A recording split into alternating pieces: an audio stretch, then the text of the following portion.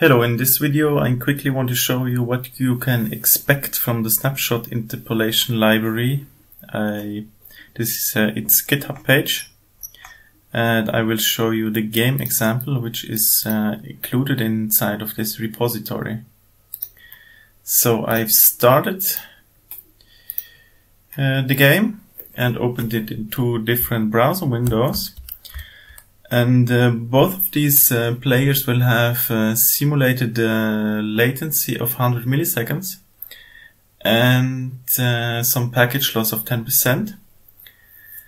I will move the player on the left. It will move instantly, and it will have client-side prediction and server reconciliation to it.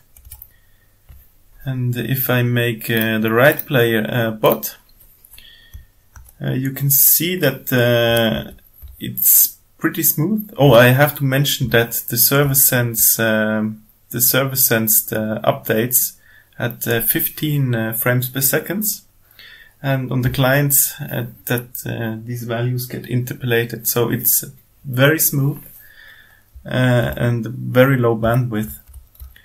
So what I want to show you is also the lag compensation.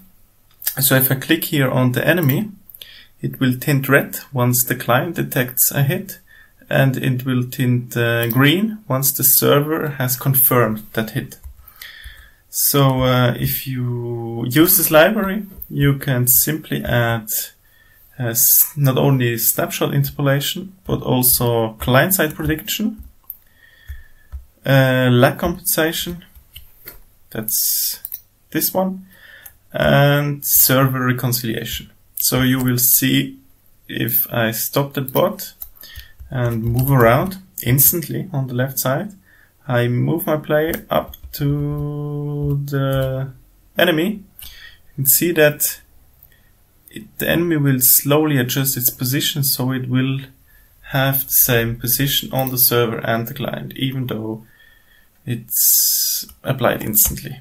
Yeah, so with this library you can make your multiplayer game much smoother and much better. Thanks for watching.